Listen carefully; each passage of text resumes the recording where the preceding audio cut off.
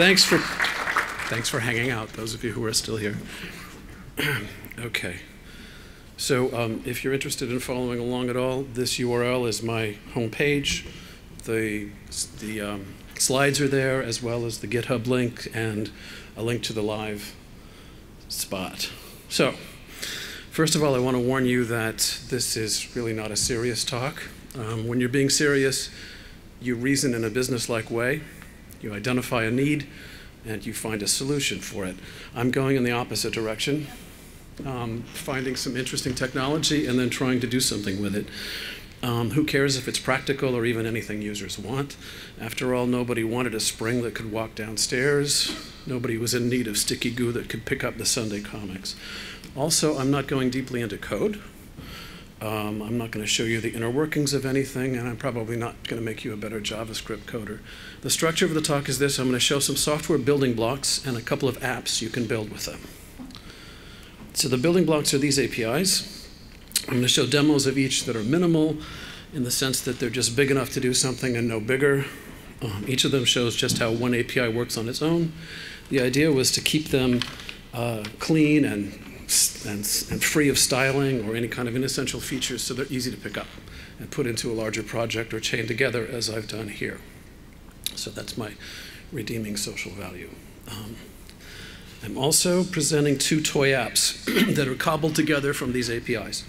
I call them toy apps for two reasons. One, because they really don't do anything all that useful. And two, because they're skill-based toys in that you have to learn an otherwise useless skill to enjoy them. There are apps that change the world, and then there are other apps that have to wait for the world to change around them. These are the second kind. You might say they're ahead of their time. So last year, about this time, I got excited about speech as a way to interact with a computer. There's something magical about it. You don't have to touch anything, move anything, do any work on objects that are external to your body. Just saying something causes my computer to react. It's literally action at a distance.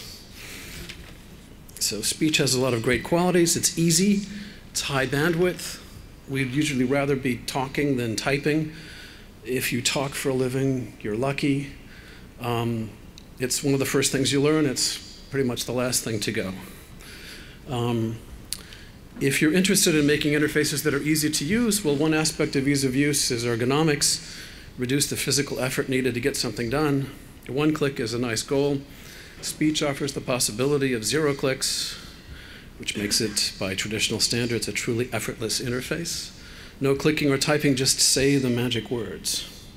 Now, when you start thinking about using voice input, the first thought is of voice commands. This is hard to do well. It can be incredibly frustrating for users. Because of the errors in speech recognition, you end up limiting your vocabulary as you design your system, which means that users need to know the available commands or guess the available commands. The big problem is really the same as for general transcription of speech. How can you recover from errors? Because speech recognition errors are going to be unavoidable for a long time. And human speech production will never be unavoidable because we're people and we make mistakes as we talk. So look at the difference in error correction between a command line interface and voice. With a command line, it's kind of easy. You up arrow, arrow left, type over your arrow, submit.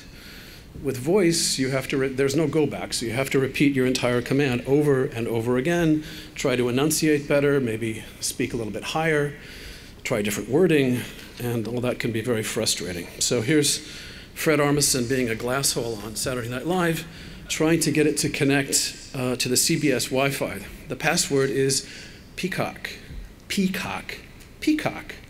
It's really frustrating. So my point here is that the keyboard is really a great interface for precise input. Voice input causes more trouble than it's worth when you need real precision. Typing is digital in the original sense. You do it with your digits. And each keystroke either succeeds or it doesn't. Speech is analog and contains deep information. So the standard methods of using speech are for voice commands or transcription, but there's a third direction that might lead somewhere sometime, and that's the idea of overheard conversation. That's what I'm going to use as input. With the new always-on voice recognition chips, your cell phone and computer will be able to pick up on any speech going on around them. There's this thing called life logging. And that brings us to my question, can a computer make itself useful by listening to my conversations? Okay, that's enough for the preamble. Let's start the demos. I hope they work on this new computer I'm using. The first one is the simplest way to use speech in your application. And I'll put on my little headset so that this will work. Hello, hello. It worked. I'm so happy. And that's not working, okay. So that's with the addition of this one little attribute to the input tag. It's nice that it's so simple, but it's really hard to make much use of it. It stops recording the moment you pause more than about half a second. It gives up if you speak too long. It only accepts short phrases. There's no feedback when you talk, so you don't know if you're speaking clearly enough. Since it only works on short bursts of speech, you have to keep your hands on your mouse and keyboard, which means it really can't be used to make a hands-free interface. So then last year, about this time, Chrome came out with the Web Speech API, at least support for the speech recognition part of it, which is what I like. So let's do a little demo of that. Okay, so this time, if this works, you're able to see, there, come on, you can do better than that. You can see the hypotheses, the attempts it makes to understand what I'm saying, and it's being very slow right now. Come on, you can do better than this. Keep going, try. Oh, it's really not happy. Come on, you can do. Now there's a couple of words you must know that I'm saying by now. Oof, I don't know if it's the internet connection or if it's something about this machine, but we're really getting bad results. It's definitely it's a horse's sheath, I'd say. I would definitely say this is a horse's sheath. Can you get that if I actually say what you think I said? No, you can't, Ashley. This is a horse's sheath, definitely. Can't even do that. Wow. So, well, I don't know about the rest of this today with that doing that. Oh, well. But I'll continue on valiantly anyway. Let's see. I just wanted to show a little bit of code. Now, you saw things going from gray to black there. It's because we get this on result callback many times a second from the Web Speech API. One of the parts of it contains the word speech recognition has made a decision about. It's called the final transcript here. We get informed about new words that have made it to the final transcript only once, so we accumulate them in a buffer that gets dumped into that div, the black one, or the black span. And the other is the system's guess about what we just said. And that gets refreshed on each on-result event and displayed in the gray area.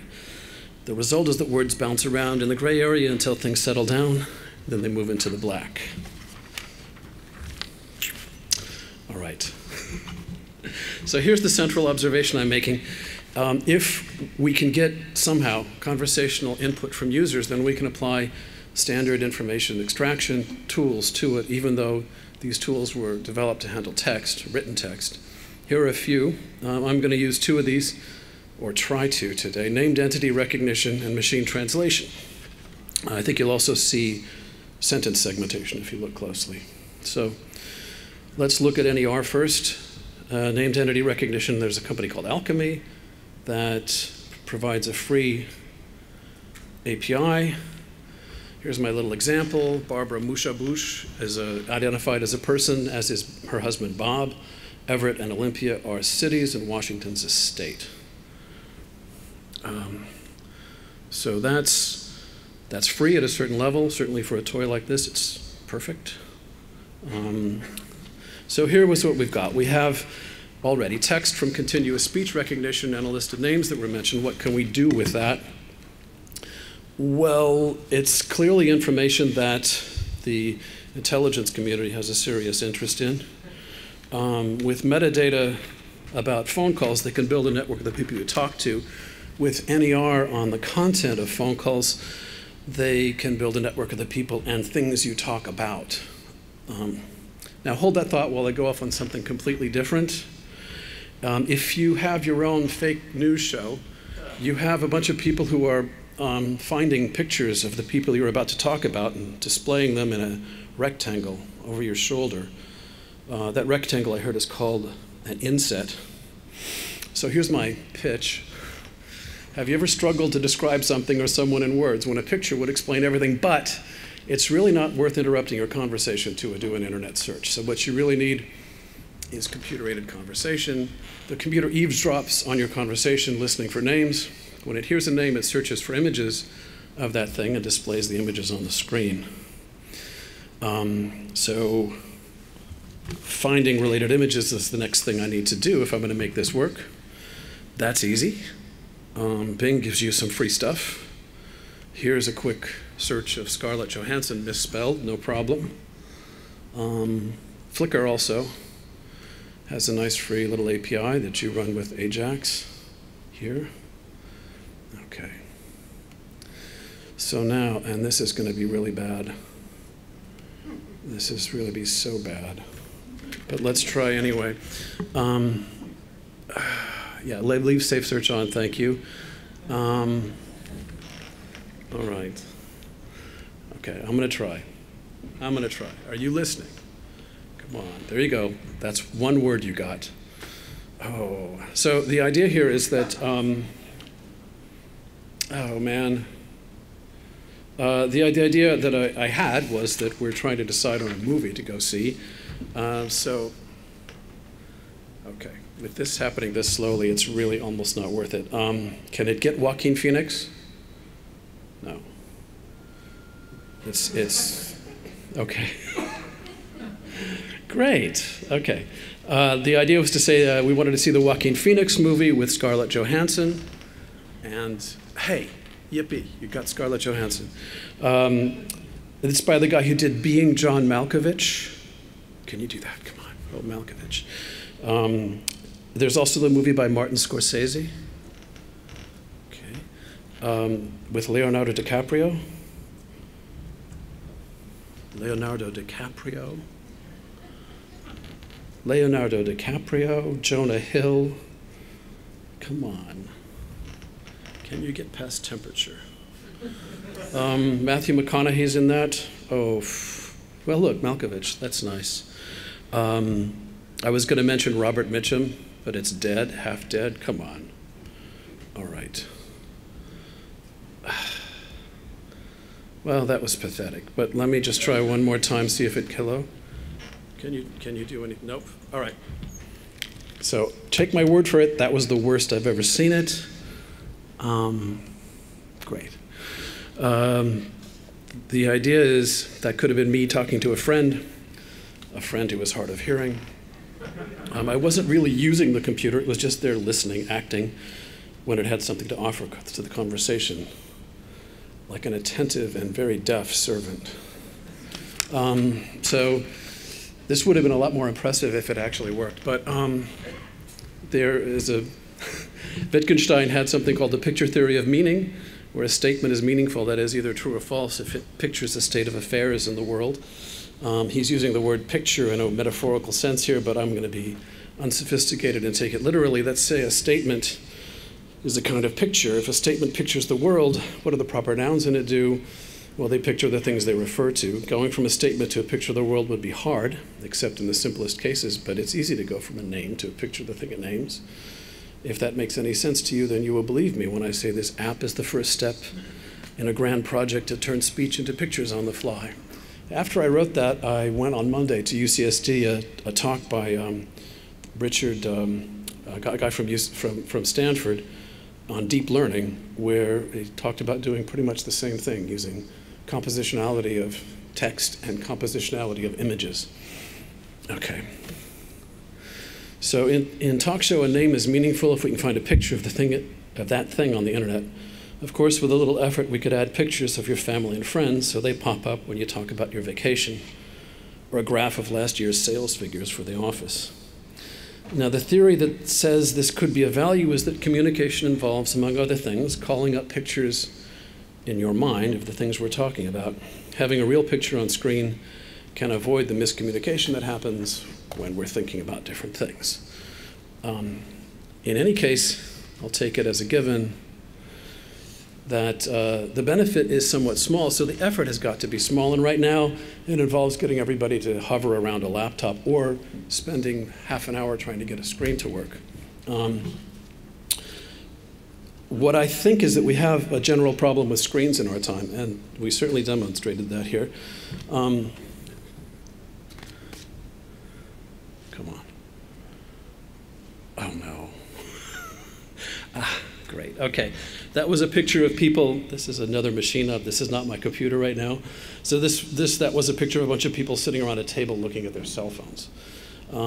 And that's what we do all the time now. And if somebody finds something they want to show to other people, you pass your cell phone around, and everybody watches it sequentially. I just think that has to change sometime, and this is going to look so 2014. This is the peace talks on Syria in Geneva, where they scattered these screens around on the floor. I think that's interesting. It seems funny, but it's actually a reasonable solution to the problem of sharing a screen when people are in a conversational configuration looking at each other instead of staring in the same direction. Let's see if, oh great, another one that's missing there. So I had a picture of a video wall in a cafe. Here's a video wall in someone's house. All right, so great.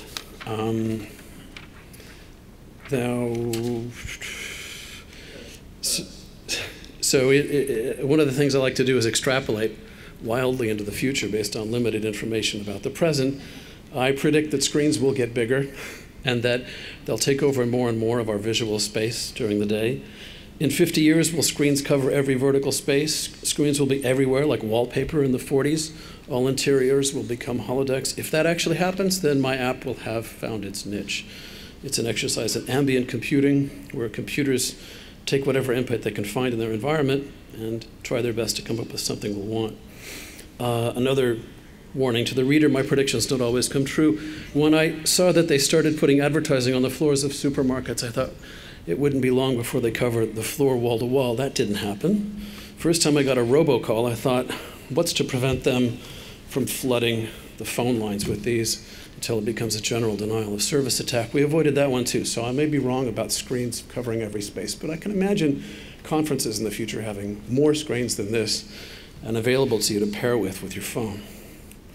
So that's my first thing. Now we're going to try another thing that's going to be, well, difficult too, but I have a video of it, so we'll switch to the video. The translating telephone.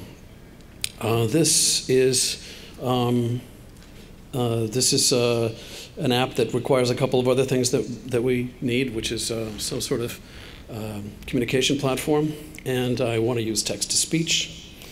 And I'm going to use machine translation for it. So the communication platform that I picked is Web Real-Time Communication, WebRTC. It's peer-to-peer voice, video, and data communications through a browser without plugins. You don't actually have a phone number, you just navigate to the same URL as everyone else, and you are in contact. The video isn't really essential for my purposes, but this platform lets me control the web page displays for each user during a call. A purely audio call with translation is very hard to manage because of the problem of errors that I've been mentioning. So combining video conferencing and speech recognition is already an interesting thing, I think, if the speech recognition output is visible to each user and is fairly accurate. Add translation and you get something that's quite powerful, although also quite dangerous. Machine translation is particularly challenged by speech. Statistical machine translation models are trained on text that was translated by humans for their own human purposes. People working in machine translation were lucky to have all this existing data around, but that meant they worked with text that was especially good. Written text that was worth translating by a human usually passes a high bar of grammaticality, Sentences and paragraphs are well formed. Speech, on the other hand, follows different rules of grammar, relaxed rules of grammar that are quite different. But it's rarely translated except at the UN, which is a special kind of speech. So real world training data is scarce. So for translation, I'm using Bing. You get 2 million characters a month for free. Here's this tiny little demo that just goes from English to French. And voila, it worked. I have to be happy about the things that do. This little bit of code shows how you manage the tokens for Bing, and I don't think I'll bother to go into that now, but you get a 10-minute token that you can use without having to go back to the server. For speech synthesis, well, so we now have WebRTC and translation. That's 2 of the 3 things we need to do the translating telephone. By the way, I'm calling it the translating telephone, but it's really going to be video conferencing, not just audio, multiple speakers, not just 2, and multiple languages, not just 2, together with synchronized text display. So for text-to-speech, it's soon going to be possible to use the web speech API, but for right now, you can use the stuff in Google Translate. Let's see if this works. Hello. Yay. Here's a French one. Je suis désolé, mais la maison est un vrai bordel. Let it explain one of its limitations. When there are more than 100 characters, you have to split the source text into chunks and speak. Each chunk and sequence, and yes, it can sound funny. It's as if one sentence ends mid-sentence, and then another one starts up. So you can also play tricks like read an English sentence, but identifying it as French. At what time is the meeting? I kid the French. Okay. I kid the French with love. So now we're ready for the translating telephone, if only the audio would work correctly. You know, I don't even think it's going to be so ridiculous to try to do anything right now with this that I think I'll go straight to the video demo. Well, I'll do a live one after this. So, hey, Ali, was this application easy to use at first? 아니요. 처음에는 사용하기가 정말 어려웠어요.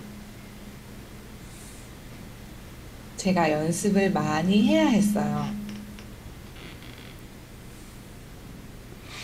So, yeah, I know what you mean. It's a toy, kind of like a yo-yo, where you have to learn a certain skill. Until you learn how to use it, it's just a round thing on a string. 네, 그런데 지금은 제가 방법을 찾은 것 같아요. 충분한 연습을 한다.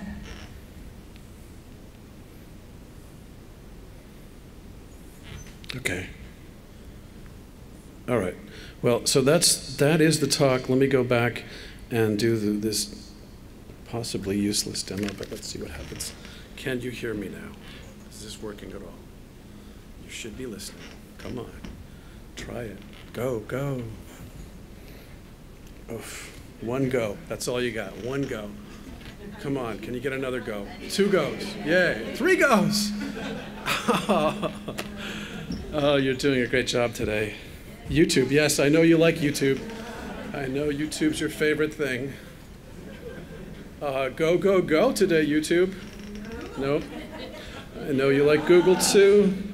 All right, so how about something else? Can we talk about, I don't know, the weather or something? Oh, almost. No, I'm not talking about Ohio or almost. Oh, well. I'll put up a video of something where it's working for real, but something is not working between me and this computer that I've never seen before. What? I don't know how to do that, but I wonder if that could affect things. Let's see, what if are you working better now? It could be just the audio volume. I have no idea what's going on. It isn't, it says it's better, and I have no idea what's going on. Okay, you like that? All right, maybe. So, all right, so let me.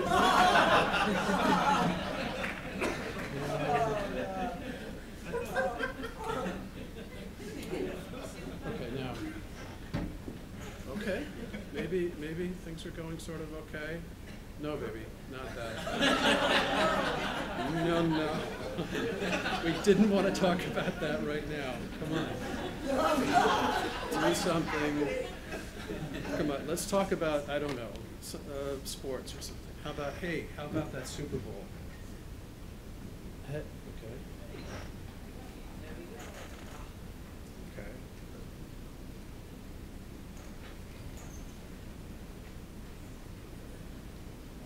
Le sexe est meilleur. Lol, aucune idée de ce qui se passe. Ne peut, je n'ai aucune idée de ce que. Vous aimez cela, donc très bien maintenant. Bon, bébé, ok, sport dès maintenant. Et que diriez-vous du Super Bowl? All right. You win. That was good. That was really entertaining. I enjoyed that. Thank you. Really nice job. All right. Pushing the microphone away helped a lot, maybe. Still, you're not listening very well. Okay. Anyway, thanks. Something happened. Thank you. That was 10 demos.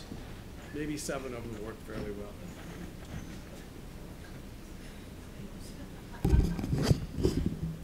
Yeah. Oh, sorry, you missed me there. Well, thanks a lot, everybody.